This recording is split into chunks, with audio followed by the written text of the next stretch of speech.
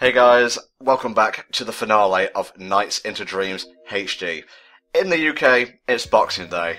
We're still high on Christmas cheer, and I don't know about you, but I am getting ready to have some nice cold cuts. I'm sure I will be as well, to be honest. Mate, it's all about, like, cold turkey, leftover turkey, with warm chips.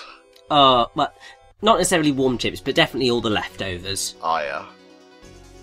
So basically the way that these extras are going to work, the first batch is kind of showing all the little extra things that you can do within the levels, with explanations at the bottom, because I wanted people to be able to tell what the hell was going on in the non-con version of this. Less commentary for us, I guess. But yeah, they've got some really nifty extras, so you can play as Riala on April Fool's Day. I believe if you get to the boss fight, it is against knights. And I think if you actually finish a level as Riala, then you get the option of playing as him all the time. Oh, that's cool.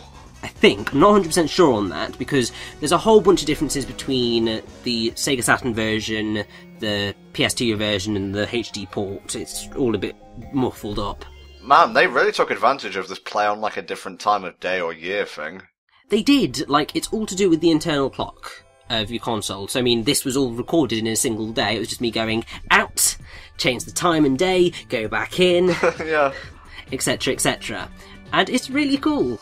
I have to say, you chose like the perfect Knights-esque font for these explanations. Well, it is literally the Knight's font. Ah, okay.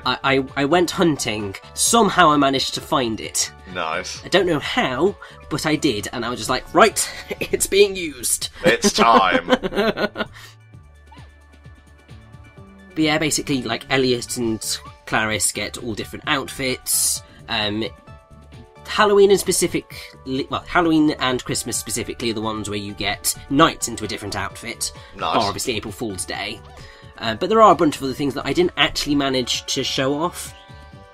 So I think if you play Spring Valley in a certain time, you can get snow on the ground and a slightly different song playing. Yeah. There's the whole thing with the different types of weather in Christmas nights. I didn't get to show off that. It was just like, there's a lot here, and I just thought I'll go for the best bits, really. Yeah, you're picking the best of extras. Like, if you showed everything, it would just be like, here's rain, here's sleet, I guess. Exactly, and it's just like, it's not worth it. There's a lot else to cover. I think Sonic Adventure 2 did a similar thing to this. Like, there would be, like, Halloween costumes and such.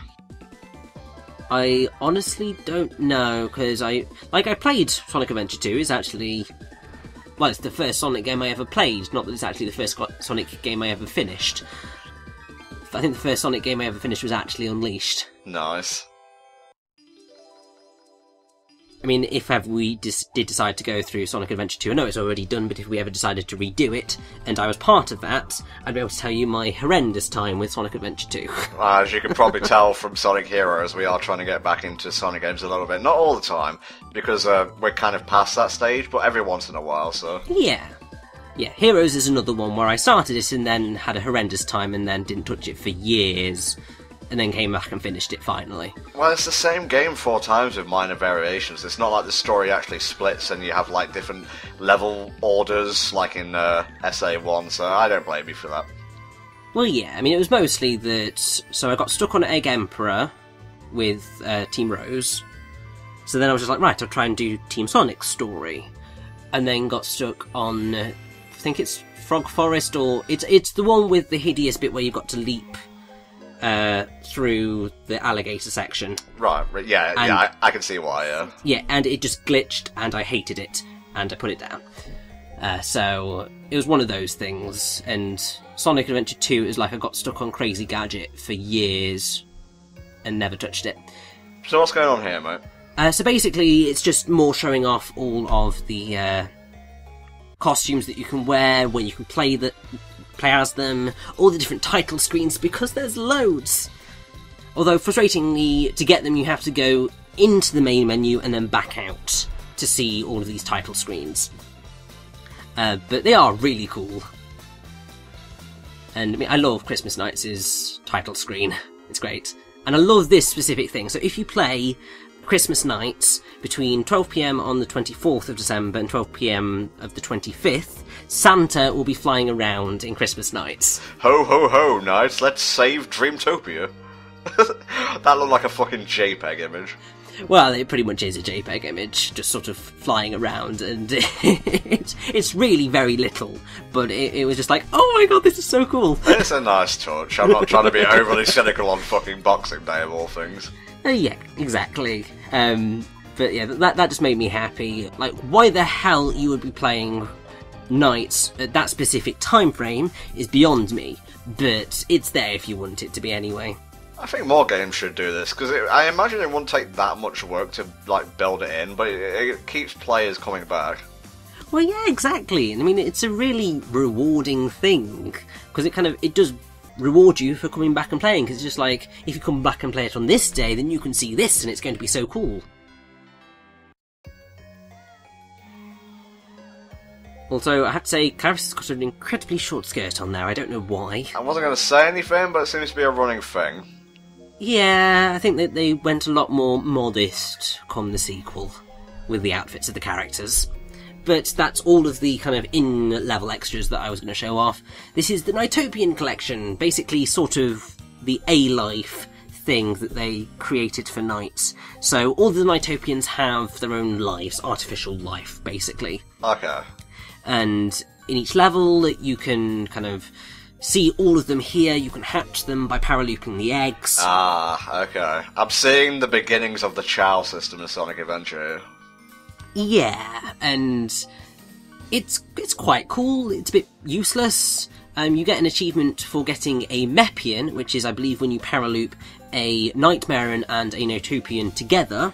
I'm actually going to show off what a Mepian sort of looks like in a minute. Basically, I show you the NiGHTopian collection of my old save file. Okay. Because I actually had a Mepian there, and I don't have one to show off here. But basically, it's like a more villainous NiGHTopian. And I think this is my old save file, so just going through all of them just to show you what it looks like. That different coloured egg is a Mepian egg.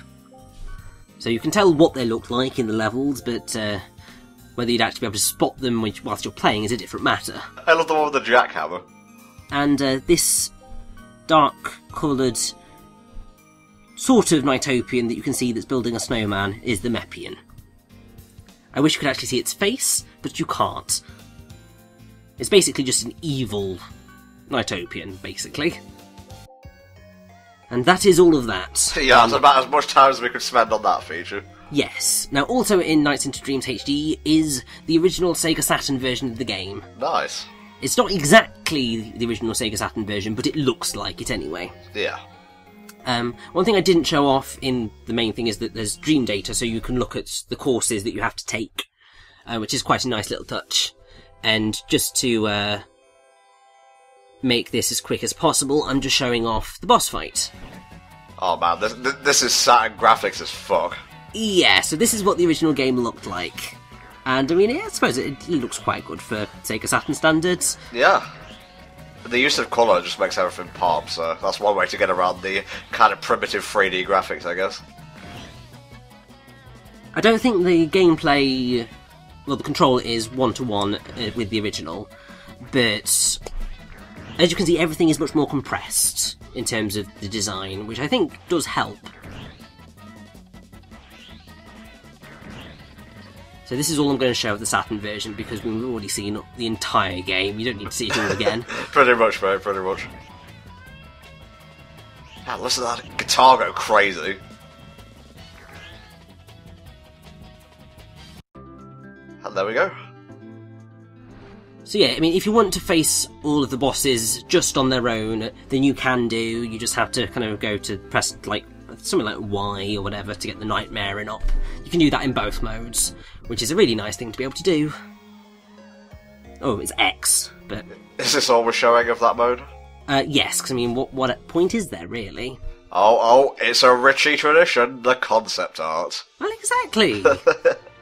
I love how we had a part of No More Heroes that was just fucking trading cards. Yeah, it tends to happen. I think the worst instance I've ever had of that was the Wonderful 101. Uh-huh. because I had a part of the gallery, which was long. Right. I had a part of the Wonderful 101 files. So basically they had files for every single character and all of the models. Right. And that was that took forever. It was brilliant, but it took forever to go through. Yes, that is NiGHTS. NiGHTS again. Basically, the way that this is set up is that you have a kind of page of galleries. So you click on the NiGHTS picture, it's got all the concept art to do with NiGHTS. Okay. This has got all of the art to do with the bosses, etc, etc, etc. And in the background you actually hear, I think it's the NiGHTS theme, so the full version of the NiGHTS theme song from this game. Which you don't actually get to hear anywhere else, oddly enough. And I think, now that I remember it, that guy is actually called Claws. Makes sense. Well, yeah, because he's got the horrible claws. Thank you, Richard. So, yes, this is just a nice little thing. You can't get the last bits until you've beaten Christmas NiGHTS, so as long as you beat the story and Christmas NiGHTS, you collect everything in here. I do like how Christmas NiGHTS is the proper finale of the game. Well, yes. I mean, it's a wonderful little thing. And it does work very well as a finale because it's actually a contained story. It does what I wish the main game actually did. Of introduce what's happening with the opening cutscene, have the gameplay, and then have the closing cutscene. Rather than just having the intro cutscenes on the title screen. Oh god, there's going to be a lot of this art, isn't there? Yes, there is quite a lot of this art, but that said, there's not a whole lot else to do other than look at this. We have a short trip to the music thing, and we're going to have a look at the movie theatre. There's a video in the movie theatre that we're going to watch, because it's not one of the cutscenes of the game, it's actually an optional extra, and it's actually really informative. Well, that'll be good since there's no subtitles. Yes, I mean, if you want to watch it, actually go and look at the non-com version, but it's really nice. So I suppose, whilst we're doing this, I should probably point out some of the extras that got removed from the Christmas NiGHTS game, which could have been in here if they wanted to, but they decided not to. Basically, after completing the stage with each character, you were given the chance to unlock presents, which is why this whole bit is called Presents. Right. You had a memory matching game of character portraits. Although uncovering a tile with Riala instantly entered the game. Most of the content included various CG art galleries, which is what we see here, trailers, etc. But they also had a karaoke mode, so you were able to sing Dream Streams if you wanted to. No thanks. I'd be down with that. In fact, well, I like it when that happens. Really love it in the Wonderful 101. What, when I don't sing? No, when there's a karaoke thing in a game. Okay. It's just fun. It also unlocked a time attack and link attack mode. Basically, you could aim for the best time or highest link record in Frozen Bell, which is really neat, and it's something that they actually expanded on in Journey of Dreams, because I believe you could play each level as time attack mode, and that was really cool. They had the music player, which is present in this game, and obviously Sonic the Hedgehog Into Dreams, which was completely removed through the PS2 release. For some reason. Maybe they just couldn't get the license to use it properly.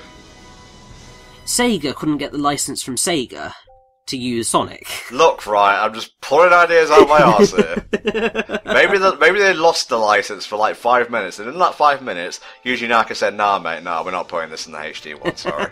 Maybe.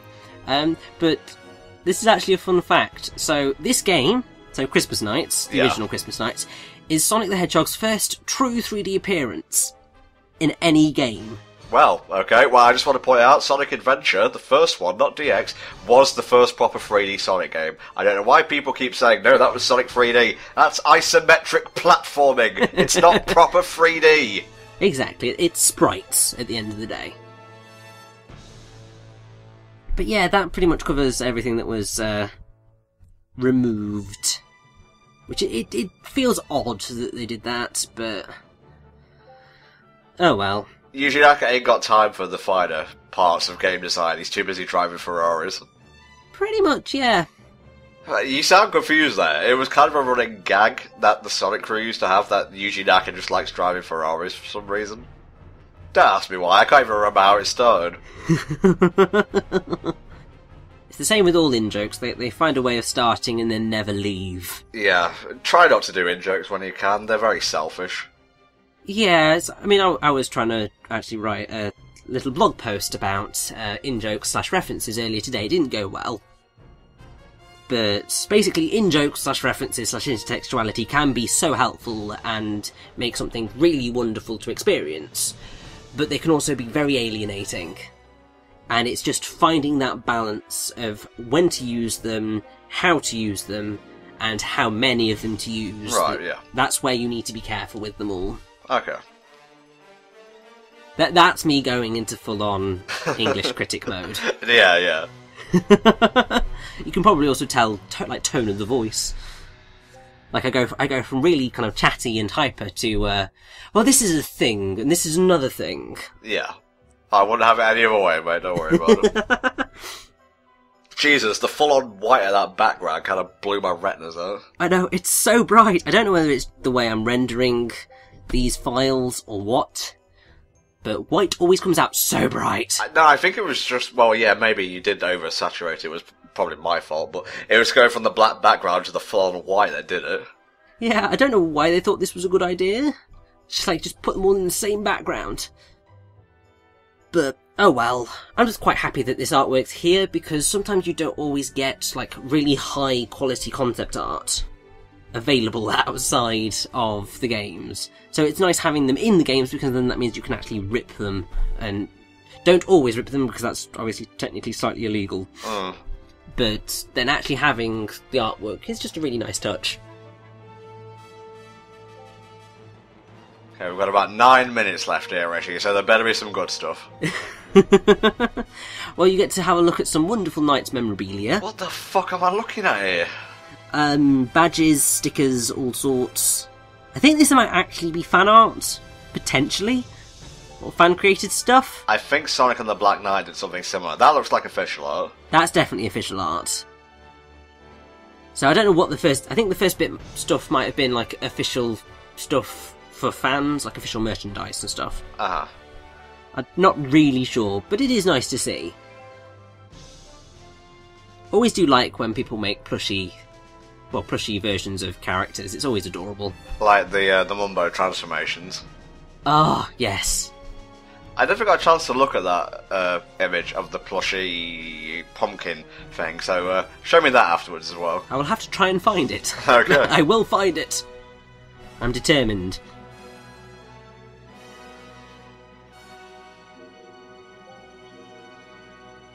There's the plushies.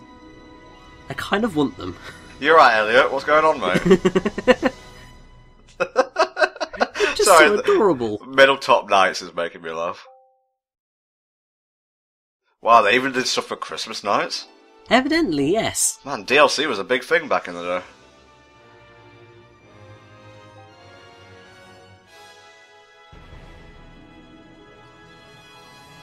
Any context for these? I think these are to do with the soundtrack, as Okay. you can see there. I think that was something that was on the insert. Because they did actually release the soundtrack to the game, which is really neat. I'll say one thing about Sega and Sonic Team, they always do really cool promotional stuff.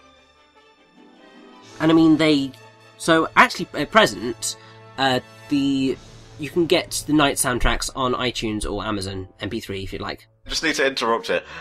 You know, we've covered the game so far, how minuscule the story was, and then you just had reams after ream of characters describing what the story was about, when really you could have just done it in a single paragraph. Yeah, I mean, that is actually available in NiGHTS Into Dreams HD. I really should have shown it off. It's in the manual bit. Uh-huh. But I was just no, that is way too much reading. Is it translated? It's all translated in the manual thing, which is a really nice thing. Okay. But it is just, there's so much text. Okay, this is Christmas night concept art. Jesus fucking Christ, this background. It's bright. Congratulations! Only this winter. Oh my god, we're playing this illegally.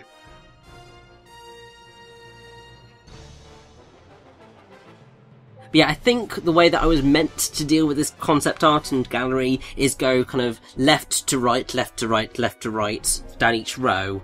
But I was just like, well, I'm going to go down the left page and then I'm going to go down the right page because that's how books work. Richie doesn't play by anyone's rules other than his own. And this is just kind of the drawings of the cutscenes for Christmas Nights. Storyboarding. Yes, essentially. Oh my god, there's 19 of the friggers. I know, there's loads. And they coloured all of these, and it was really wonderful. Wow, they actually did some work. I can just see like slowly going faster and faster for him. Well, at this point it was just like, well, everybody's already seen these, so we can just skip, because this was just the plot. Yeah, we had an entire part dedicated to him. But that's that. A little bit of a jump, and we are into the sound test. So you can listen to all the sound effects, all the background music. You can just listen to anything that you like. Which is really nice. For a second though, I thought every track was going to have the word dreams in it. No, they weren't that not. Although some of the level background music have weird names. Not sure I feel comfortable around a track called Paternal Horn. Yeah. Jesus. What's wrong with you, Sonic Team? Yeah, they're nuts. Yeah, that's pointing it lightly, I guess. So, we staying here long? No, we're going to have a little jump out in a minute, and then we're going to go into the movie theatre. Awesome. Basically, that allows you to watch all of the all of the cutscenes in the game. Although, frustratingly, you can only get the 2 Christmas Nights cutscenes if you A-rank both stages. And that was not happening. Well, we've already seen them. Yes, so what we are going to do is watch the Sega Heritage video, which is basically just a lovely thing detailing Nights and a little bit about the Sega Heritage behind Nights. Well, again, if you want to watch this without us talking over it, youtube.com/Hellfire playthroughs. Exactly. I actually want to listen to this, I'll turn my volume up a little bit. Don't worry, it won't bleed through.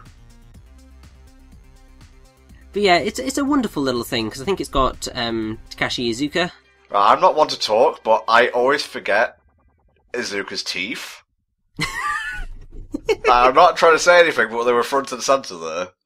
Yeah, they really, really, really were. Yeah, let's leave it at that. I don't want to be too mean on this, the most holy of Boxing Days. We had numerous different ideas that we proposed for having a flying character. But yeah, this is going to go into the kind of backstory behind the creation of Knights as a character, the fact that Knights is genderless, and for anybody who's been having an argument in the past few parts about the gender of Knights, Knights is genderless. Okay. But the reason of that is because that means that people can put their perceptions onto Knights themselves in their dreams. So, and also, the playable characters are a boy and a girl, respectively. Yes, so it's just like, if you want, you can see Knights as male, if you want, you can see Knights as female. Yeah. It doesn't matter, because Knights doesn't have a gender. So, you shouldn't feel odd about dualising with Knights. Because that is the technical terminology for what the kids do with Knights. I think I remember at Summer of Sonic, I forget which it was either 09 or 11, it's kind of been muddied up given the past few years, but someone asked Izuka, he was like there answering questions, and I was there and I actually got to witness this firsthand, what he regretted most when it came to Sonic, or something along those lines, and he said, Big the Cat's fishing. Yeah, I forget the actual, like, reason why, but he was like, oh, maybe we should put this in the game. Yeah, probably would have been a good idea not to, but... Yeah. Oh well. Now, apparently, whilst Izuka's on screen, apparently in 2010, he did comment that he would be very interested in making a third Knights game should Sega's management decide to develop one. Obviously, that was 5 years ago, when things were slightly better for Sonic Team. Obviously, we'd had Unleashed, so we were sort of heading back into the good years, and then obviously everything went to hell. Mate, Unleashed in the good years is a very divisive topic. Well, no, but Unleashed marks the start of Sonic being good again, whether you mark it as the last game in the bad set or the first game in the good set. I would say it straddles the middle point. I'd say it's more in the good set, but we wanted a character that could It straddled that kind of barrier. And so that's why we went with a gender-neutral character. But, I mean, as I said, I would love to see another Knights game. And it would just be, it would make my day. If it was good, anyway. If it was terrible, that would crush my dreams, but... And we'd already decided from the outset that we were going to make a flying game. So now we have this game, which in English you'd call a platform action game. Yes, we would. Except this was a platform action game without any platforms. So it's not a platform game, is it? Like a first-person shooter with no first-person sections. It's basically a flying simulator, really. That's a good way to put it. No, I think a puzzle game is good, because getting combos and whatnot, you gotta learn the best routes and such. Yeah, I suppose, like, flying simulator puzzle game. And then we'd try it out and it would merge the two together. There was a lot of trial and error involved. The biggest thing for me was wanting to create a game world for Knights that would be as close as I can't actually imagine Iizuka being a part of Sega during those days. For me, he was always like more like late, or well, around 2005 onwards for like the Sonic games. The first time I recall ever discovering him was like in a article for Nintendo Official Magazine when he was talking about Shadow the Hedgehog. Yeah, but I mean, he was a designer back in the day. I mean, he's the lead designer on the original Knights. Yeah, well, that's about all the time we have, guys. Thank you so much for watching. Have a great Christmas, and we'll see you next time for another Hellfire Commons playthrough. Bye for now. See ya.